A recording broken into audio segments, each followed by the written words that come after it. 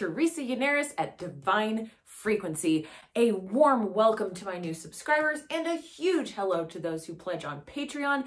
Thank you for supporting independent media. Y'all rock. In the last video, we kicked off the dream series discussing a lucid dream and seemingly angelic appearance.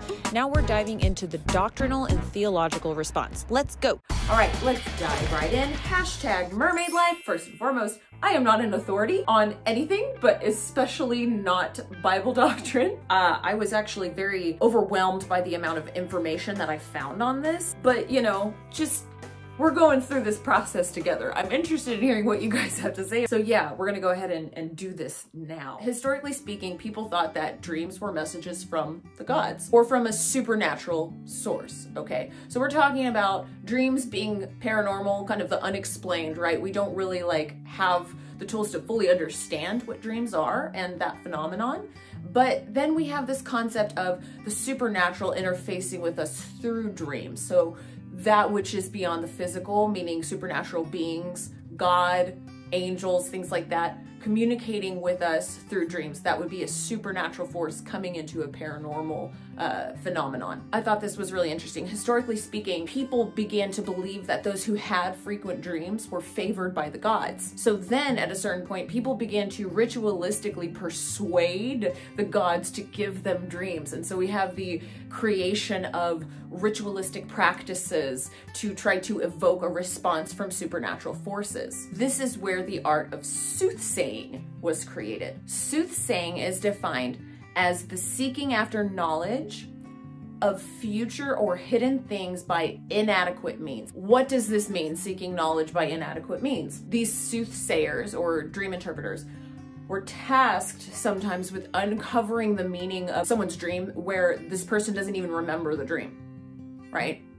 So how are they supposed to uncover the meaning of a dream where the person's like, oh, I don't remember my dream? So these soothsayers would call upon supernatural sources in order to get the information that they were not able to get from their own human ability, okay? So we have the concept of the paranormal, meaning regular human abilities that we don't have a scientific explanation for yet, okay? So dreams, psychic abilities, things like that are just normal human abilities, right? But then there's a gap between what our abilities are and what we might be seeking for. And so you have this concept of a soothsayer going, well, I don't have the human ability to know these things, so I'm going to seek a supernatural force in order to give me the information that I want to have, right?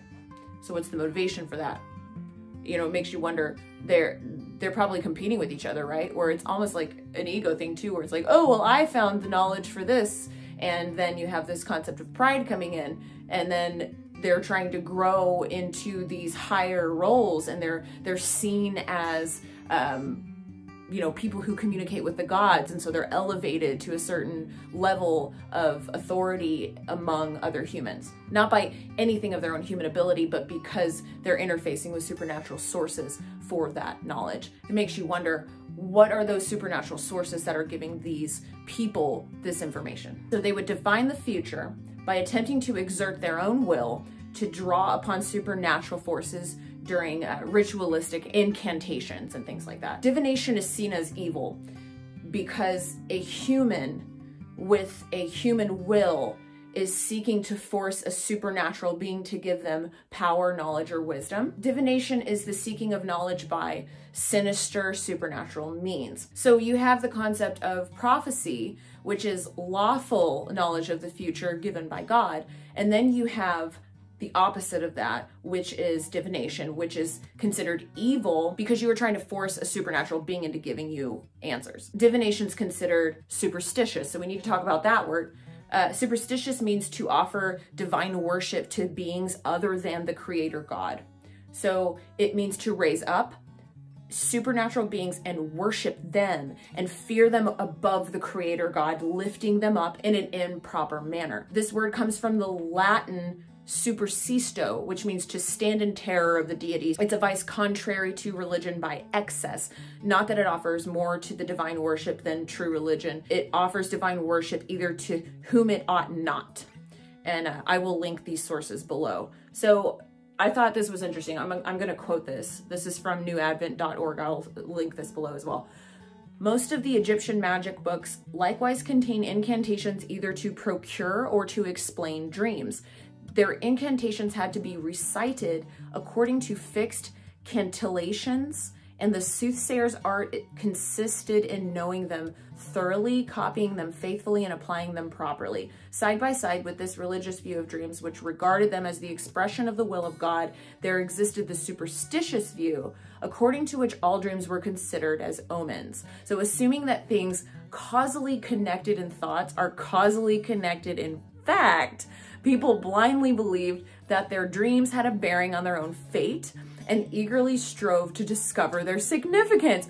I thought this was really interesting because, as you guys know, if you follow Divine Frequency, I have a lot of dreams, right? And I like to think about their significance. I like symbology. I like all of these things. I think it's interesting. I think most of us on this channel do. I can say, oh, well, I read a couple Bible verses and there were some cool connections with things that happened the night before. The question comes down to, is it bad to have a dream and to want to know what it means?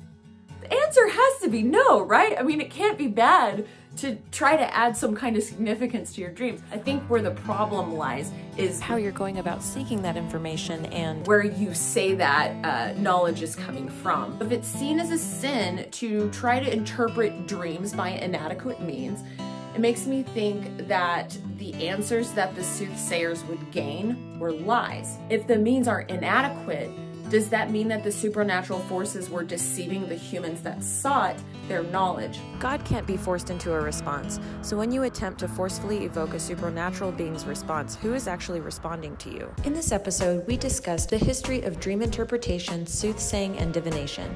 Stay tuned for the next episode. We will explore biblical and doctrinal interpretations about God speaking to us through our dreams and the process of God's revelation and prophecy. This is Teresa Yanaros at Divine Frequency, where we ride the wave between the supernatural and the paranormal realms.